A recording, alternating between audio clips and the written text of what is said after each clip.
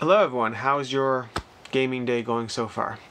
Over here we're going to do a quick review first impressions of Ragusa.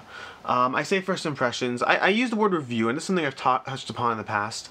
I believe a single play qualifies a game for a review. I think it should be disclaimed to an extent that you're not, playing it 14 times. But a review doesn't have to be something that you play it multiple times for. This is no different than when you watch a movie. A critic of a movie doesn't have to watch a movie 3 times to get the nuances. The more you watch something, it enables you to give a quantitatively different type of review. But I believe a single play is still a review. A single play still reflects your opinion of the game and how you felt about the game. The more you play it, the more you can obviously adjust for whether there's more to add or not, but a single play can still be a review. That being said, in general, I will be making a point of if there is a single play under my belt when I give a review, I will also add that it's a first impressions as well.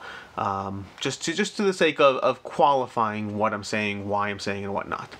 That disclaimer aside, Ragusa is a game that I was heavily looking forward to and is one of my bigger disappointments of, well, technically of 2020, because I did play it 2 days ago, but I'm still in 2019 mode. So let's call it one of my bigger disappointments of 2019 so that we can still leave 2020 nice and untouched by these kinds of events.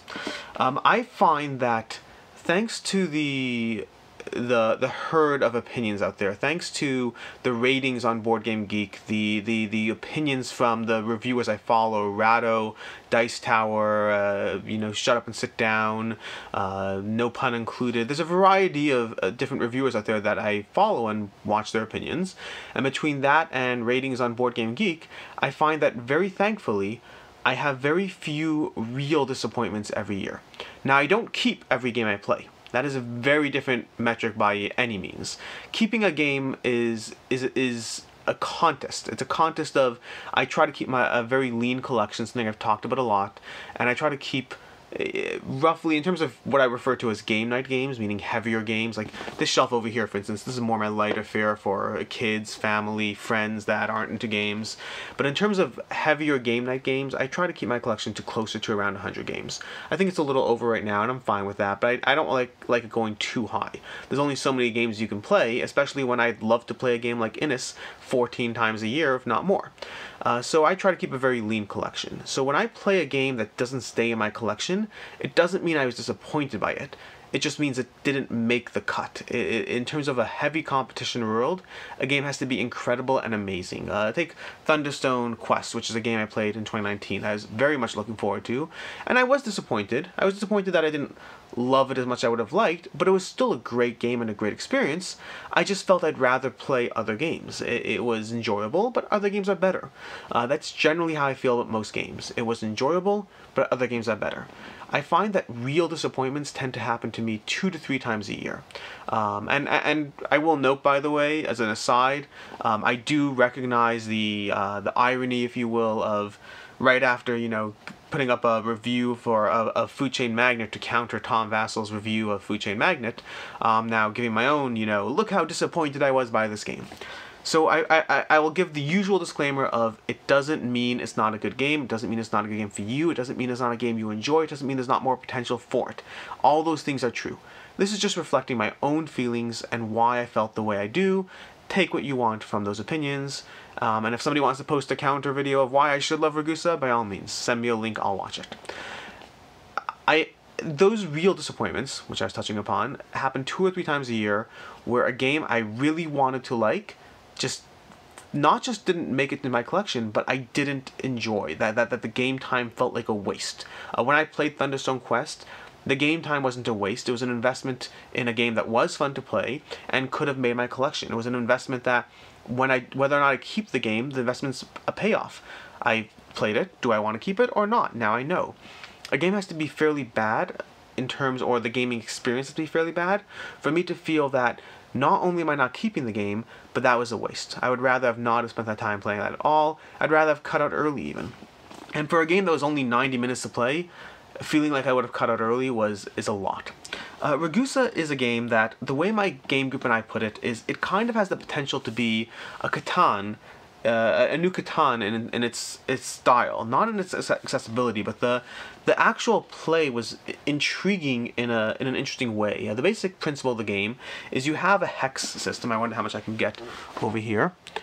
I don't know how much you can see in there, but there's a bunch of hexes on the board that your players are slowly playing out houses one at a time. And the first half of the game involves you putting out houses to lock in your resources. In our case, we played a 3-player game. Each player got, was it 4 players? A 4-player game. Each player therefore gets 10 houses, and those are your 10 movements throughout the whole game. Just 10 movements. So you take a house, you place it out, and you get access to those resources. Those are your first 2 to 4 moves depending on the strategy you're pursuing. The remainder of your 8 to 10 moves, 6 to 8 moves, is spent placing your houses around the city, which is already far more interesting. Because in the city, when you place a house out, you trigger a benefit, but everyone else who has a house there already also triggers that benefit. So you're playing this game of trying to lock in early actions that you believe will be pursued by others, and therefore when people go there, you'll be getting those additional actions triggered again and again and again. Kind of like, I mean, Glenmore, which I have to put a review up as well. Glenmore has an interesting system where every time you add a tile to your tableau, you re-trigger all the adjacent buildings. And this is sort of the same idea, but in a way more interesting, because you're not just re-triggering based off of your own placements, but you're having your opponents re-trigger your actions for you, which adds a strategic depth that I really like. The problem is, I didn't like the rest of the game around it, and not just didn't like it, but I really didn't like the rest of the game around it. And I'm going to go through a variety of points of why I didn't like it, and ultimately it doesn't mean it's not a good game. We all agree that if we played it again, we would enjoy it more, but we also all agree that if we played it again, it would still not stay in our collection. And the reasons I didn't like this game is, first of all, is the entire dichotomy of the first placements of acquiring resources versus the later placements of going in the city. The way the game sets it up, and this is an opinion I'm happy to take back after multiple plays. This is more of a general opinion that I could be wrong about, but it kind of just feels like busy work. It doesn't really feel like there's any huge level of strategic depth in your first initial placements. It does change what things you have access to, but the system of the way they do it just feels like busy work. It just feels like you have to get your 2 extra moves in, your 3 extra moves in, and then you move to the second half of the game where you can actually start playing the game. The second reason is that the rule set and everything around that core mechanic felt convoluted. It felt like actions, abilities, and rewards that were put together for the sake of having a framework around your game. There's like, just to give you one example of this, there's a scoring system at the end where you score for your longest segment of a wall. It didn't feel, nothing about that felt like it made sense in the context of the game. It literally just felt like, hey, we have to have a system and a framework, so let's put that in place. Or there's these ship cards where you basically get to transport the goods you've produced, and you go to this one area and you sell your goods on a ship. And again, it works. It does the job of, essentially, you have to have an endpoint for your resources, or why are you creating them. And so the game does give you 2 or 3 ways of converting your commodities. There's basically 3 levels. There's resources that get turned into advanced commodities, and then you have to do something with those commodities.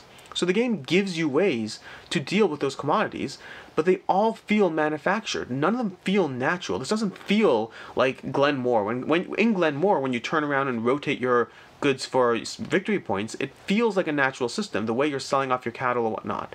In this game, the entire system of the game, every single action around the game felt convoluted. It felt like a system that was put into place for the sake of having a game, for the sake of having a framework. The actual aspect of the game in which you take a house, put it down, and rely on other players to then reinforce how powerful that house will be, because it might trigger 5-6 times throughout the game if you picked well and picked early. That's great. I love that. I want to see that in another game. I want to see it done better in a way that really feels like a full engine around it. As it stands, Ragusa, the artwork was okay, but the symbology and everything else was hidden. This is another huge problem. I had a huge problem with the graphic design of the game, from the aspect of each of the spots, each of the hexes has, first of all, the symbols are hard to see. The symbols are incredibly hard to see on this map, and they do give you an alternative side where the symbols are easier to see, but they didn't really make it easier to see from the stance of good board design. They just made the symbols bigger and in your face, so that the board ends up looking ugly, but hey, you can see that symbol now. congratulations. It didn't find that blend of showing it to you without just stamping it giantly in your face. But in addition to that, they have this rule set of how you can actually go to certain hexes. Every hex in the city has a precondition, almost every hex, has a precondition of how you're supposed to go there. And it's just listed in the rulebook. Meaning in the rulebook, each one has, oh, you have to have a fig, you have to have 2 oil production, you have to have 2 of these or 1 of those. It's all listed in the rulebook. There's not a single icon on the board to tell you what you should or shouldn't go to. So they just added an unnecessary amount of memory aspect to this game of what and how you can do something. And I'm telling you, this is an unnecessary aspect on a game that was, because of the way the game didn't flow, because of the way this whole thing feels like a hodgepodge of aspects mixed together around a good mechanic, it wasn't an easy game to pick up. The rule set was very, very easy, and I, as the person who read the rules and gave over the rules, for the most part, I knew what I was doing, but none of my fellow players had any idea of what was happening, and you had to go through concepts multiple times. Every round there was a new instance of one person at the table reinforcing that yes, I had taught that rule, and the other 2 players going, huh, really? That's how that worked? Meaning constantly I clearly had conveyed something, but people weren't picking it up. And I teach a lot of games. I understand the context of not everything gets picked up, I do, but this was, in comparison to regular game teaching at our table, this was a beast for what should be a simple game. So the graphic design was terrible, the memory aspect was terrible, the mechanics don't flow together well, they feel like they're there just to support the framework of a game, and I mean, it was disappointing. It really was disappointing. It didn't feel rewarding. It was a good concept, but one that didn't deliver for me and my group. I'm going to chalk this up to as being a disappointment in 2019. We are not giving it a second play. We do recognize that multiple plays would improve the game. We do not believe that it will stay in our collection. We do not believe it can hold up to anything in our collection that's in this genre. Whether, I mean, this was not 60 to 90 minutes, so it is a quicker gameplay. It's not, you can't compare it against the Coin Bread. It's going to take 3 hours. But let's say even like Glenmore, which I mentioned earlier, I would keep Glenmore 1,000,000 times over this. I would keep Kingdom Builder, Domain, 5 Tribes 1,000,000 times over this. There are a lot of games that do a great job at being accessible, easy to teach, and rewarding. Ragusa has a great central mechanic. I really, really appreciated that mechanic of being the first so people can re-trigger. It's very possible it's been done in other games, very possible it's been done in games that I've played. I just don't recall any of them offhand. The closest thing to me is Glenmore, where you re-trigger your own buildings. It was not a game that I will be keeping. It's not a game I will be keeping. This is the last you'll see of it in my collection, unless I do a video of games leaving my collection, in which case I'll reference this video. But that's basically it. That was my experience playing Ragusa. I'm not doing a whole how to play video on it, just, basic concept of what I just covered. I hope you enjoyed it if you've played it. Well, I don't really hope you enjoyed it. If you've enjoyed it, great.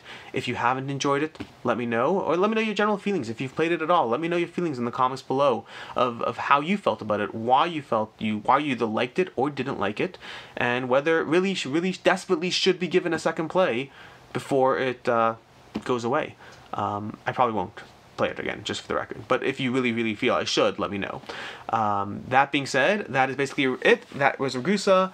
This video is brought to you by Board Game Co. I'm Alex Radcliffe from Board Game Co.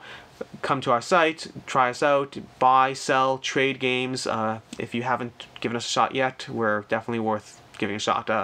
If you want to sell games, trade games, liquidate your collection, there's lots of places you can go to buy games. It should be us.